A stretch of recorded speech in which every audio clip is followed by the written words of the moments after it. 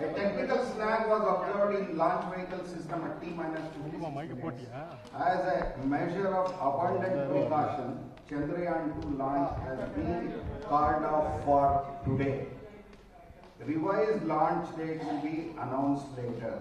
Thank you very much. This is an announcement from ISRO which I have read out.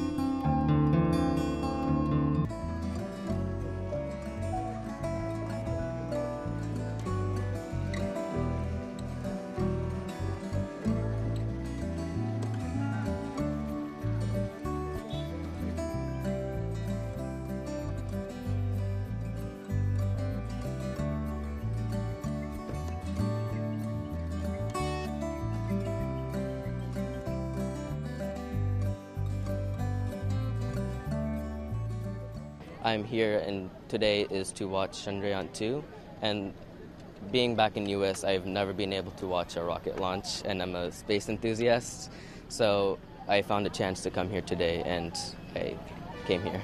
This particular day and the moment, of course, that's going to be a few hours from now, is historic and exciting from more than one reasons. You see, first and foremost, this is the time, as you can see, that prototype of GSLV Mark III, the Bahubali, or the most powerful rocket of Indian arsenal, is going to be taking what is called as the Chandrayan 2. Why Chandrayan 2 is unique in the sense that it is for the very first time, and if India does it successfully, let's pray for that, India would become the only fourth nation in the world post US, Russia and China to have landed, and that too we use the term soft landing there, wherein your landing has to be so careful that the impact of the landing does not disturb the equipment.